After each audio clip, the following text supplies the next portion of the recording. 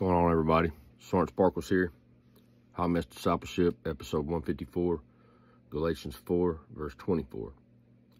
These things are being taken figuratively, for the women represent two covenants. One is from Mount Sinai and bears children into slavery.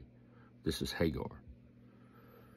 So Paul is using Sarah and Hagar as examples of freedom versus captivity.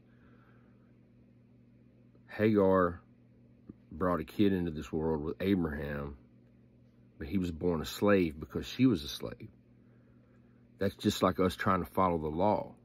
We do it through the flesh, and that's never going to work because the flesh is never going to be good enough, ever.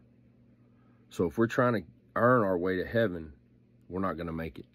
The only way is through Christ. Love you guys.